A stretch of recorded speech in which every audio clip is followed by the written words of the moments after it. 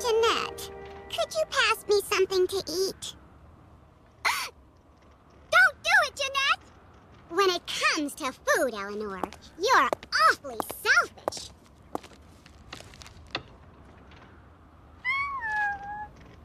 A penguin?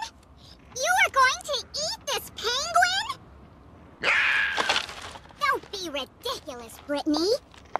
We've got to get this little guy back to Antarctica. He'll die if we don't. And how do you propose we do that, Eleanor? Federal Express? No. I thought we could take him. And lose the race?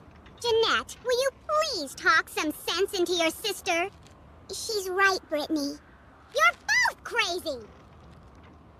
I'm sorry, but we're talking about $100,000 and,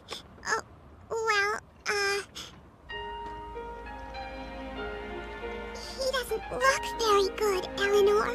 I told you. Well, how do we get to Antarctica?